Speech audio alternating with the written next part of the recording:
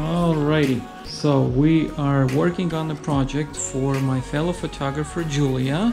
She's going to be participating in the bridal show, and she ordered about 26 images to be mounted on so-called mounting boards.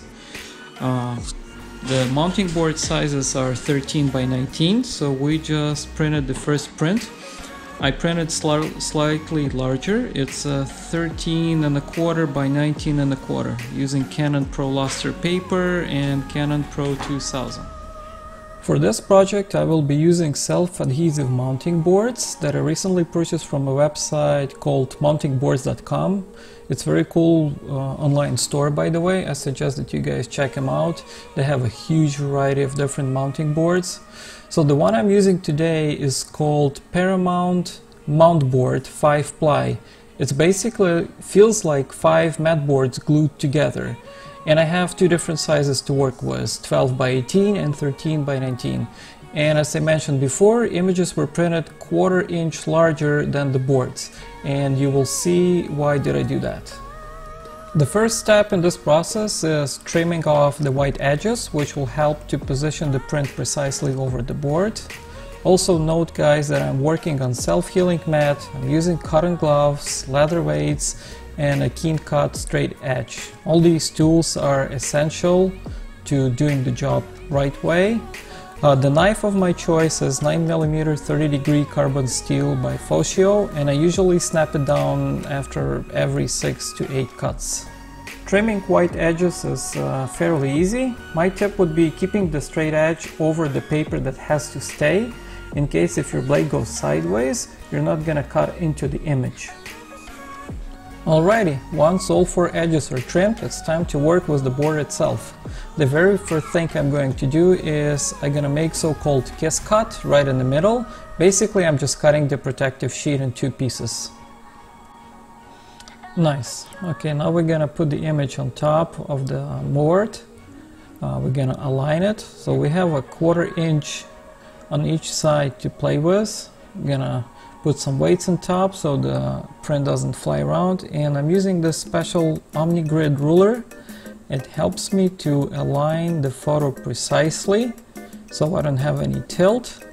Now you can see here how much my print is overlapping over the board, and I try to make sure it's even on both sides. Once the print is aligned, we're gonna move the weights on one side, and I'm using the cork-backed ruler to hold the photo in place.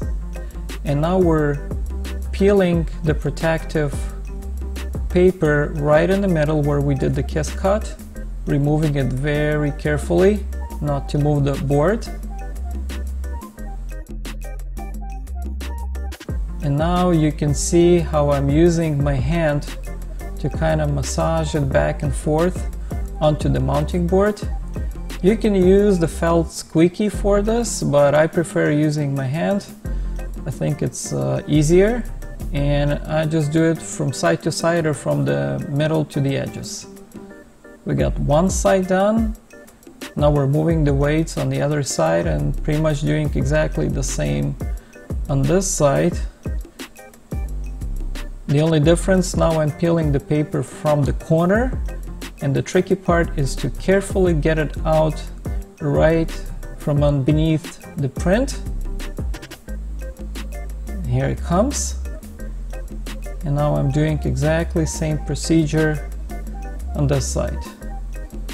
Massaging it down slowly, no rush in this part, as you cannot do it twice. And here we go. Nice and flat, no bubbles. Just kind of running my hand around, and here you go. So this is our finished board with a little bit of excess on each side. Now I'm gonna prepare my self-healing mat, make sure it's clean. And now we're going to do the trickiest part of this whole process, is so-called back trimming. First of all, know that I'm using the straight edge in reverse. That's my personal choice. I do it so it will push against my blade, not letting it to cut into the mat board itself. I suggest that you practice this exact operation on some leftovers of a paper. You don't even have to stick it to the board, just put it beneath and try it. This comes with a lot of practice.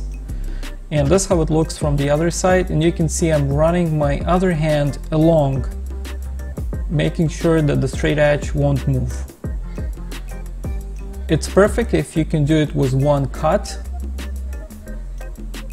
Now once it's all done, I'm just gonna run my hand around one more time, and I'm using this roller, it's like a rubber roller, to push the edges down a little bit, because when you do a back trimming, you rip the paper. No matter how low you keep your blade, you're still ripping a paper just a tiny bit, and running the roll will help fixing it. A little bit of cleaning, and the print is pretty much ready. Here we go, nice and clean. I have very fine edges, very fine cuts. Looks great to me.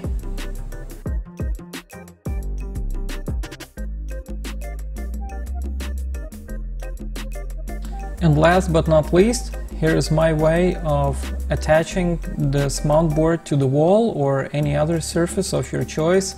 Is I'm using cement strips, so-called Velcro strips as well. Usually either 2 or 3 per board will do the job. In conclusion, I would like to say that mounted prints is not something I would offer to a client as a finished product. However, these are very handy when you need some prints for bridal shows, art shows, exhibits, etc. Maybe you want to put a bunch of them in your studio, like I did. I'll make sure to put links to all the tools that I use in this video, something that you can master yourself, or like Julia, you can have Denko Imaging do it for you. I'm gonna do a little video to finish. My geeky smile. Yes!